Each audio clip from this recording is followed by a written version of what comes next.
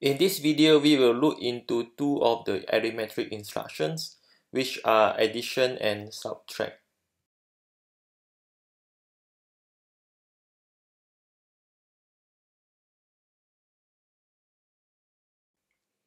Take an example of 2 plus 4, where 2 and 4 are the first and second variables for addition, while 6 are the results.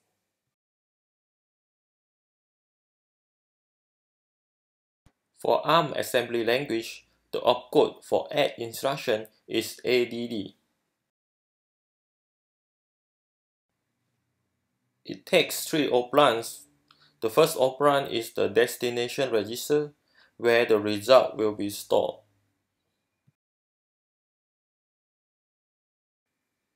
The second and third operands are the registers that hold both of the value for addition.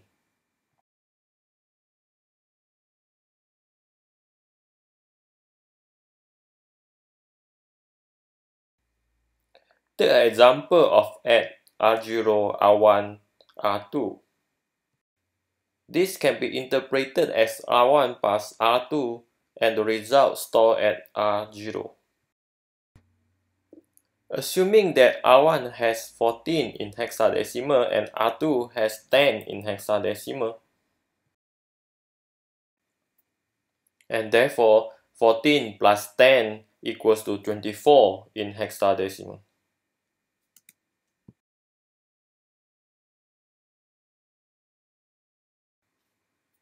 After we executed the instruction, the result of 24 will be stored into R0.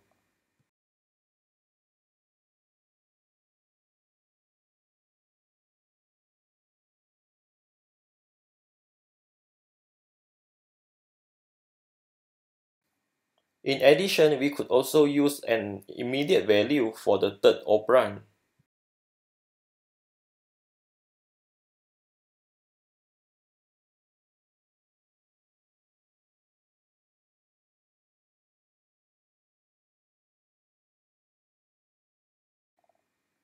However, please take note that the immediate value for add addition is only 12-bit length, which only from 0 up to 4095.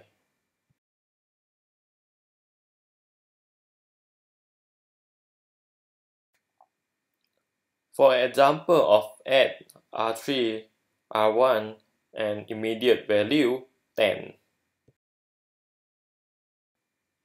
Since the immediate value doesn't come with a prefix 0x, so this means this is a decimal number, or is A in hexadecimal.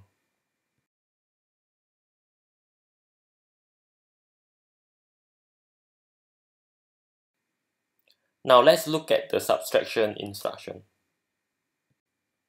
The subtraction instruction is similar to addition, except the opcode for subtraction is SUB.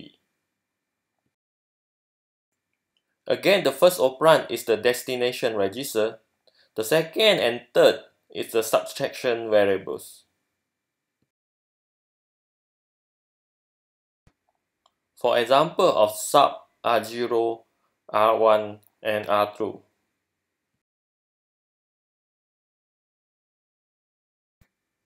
And finally, the result will be 04 and it will be stored into R0.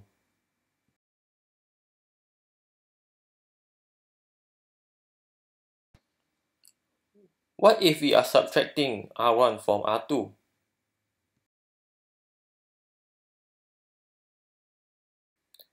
If we execute the code in a simulator, it will return FF, FF, FF, and FC and store it into register 4. However, the value doesn't mean it is a negative number. In general, a processor doesn't care the value if it is positive or negative. It is our job to interpret the result of operation correctly. Please take note that these are the limit of the maximum numbers a 32-bit register can hold.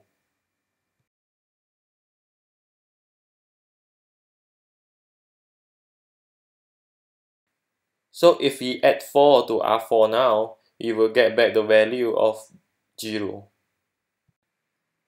The current program status register, or CPSR, in the ARM processor contains several flags that holds the status of this event, but we will cover that in future videos.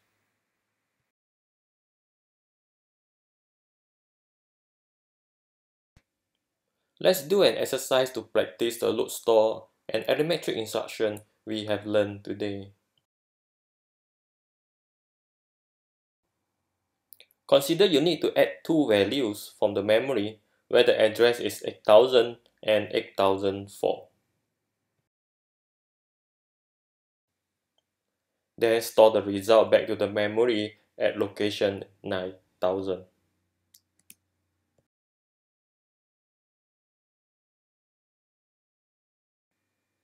We will start by initiating R0 as the address pointer to the 8000, so that we can use this to load the value from 8000 into a register, like R1 for instance.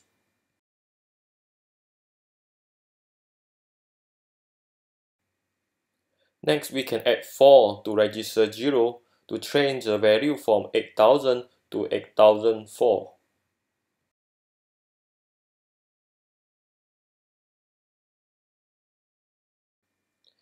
This will allow us to load the second value from the address 8004 by using R0 again as the address pointer.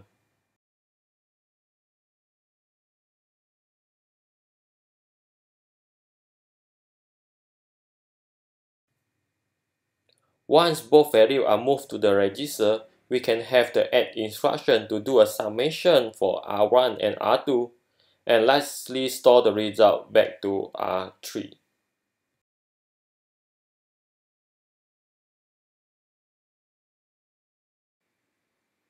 In order to store the result back to the memory, we will first load the value 9000 to R0. And finally use the store instruction to move the value from R3 back to the memory where the address is given by R0. Of course, this is one of the solutions for the exercise. You can try to figure out another version that might achieve the same operation.